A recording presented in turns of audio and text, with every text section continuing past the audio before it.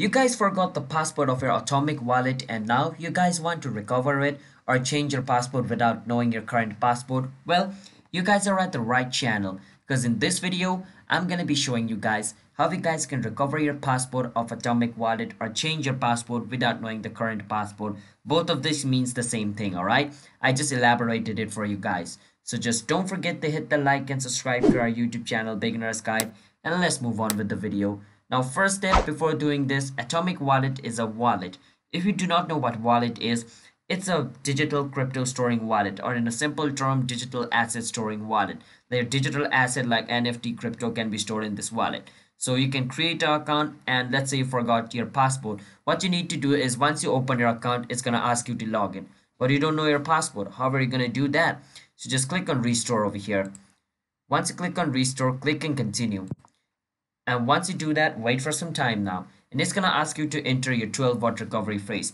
So for those people who do not know, when you're creating a wallet, in every wallet, whether it's Trust Wallet, whether it's MetaMask Wallet, whether it's Phantom Wallet, whether it's Atomic Wallet, when you create an account in a wallet, it's going to give you a 12-watt recovery phrase. You need to have that 12-watt recovery phrase. It's either going to give you a 12-watt recovery phrase or it's either going to give you a QR code. You need to have one of those information. So you have your QR code, you want to scan it. Click on this QR code looking icon and you can scan the QR code.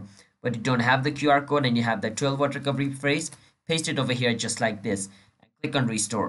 And if it is correct, it's going to ask you to set a new password. So now set a new password and this new password will be your account's new password. You don't have to remember your older password anymore. So I'm going to enter the new password. After you enter the new password, if the 12-watt recovery phrase or the QR code you scanned is correct, then your account should open up again. So that's basically how you guys can restore or recover your, Atomic Wallet account.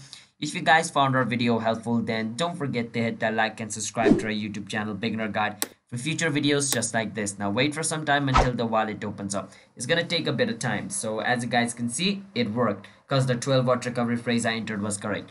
If it was incorrect, it was not going to open up. So just keep that in mind.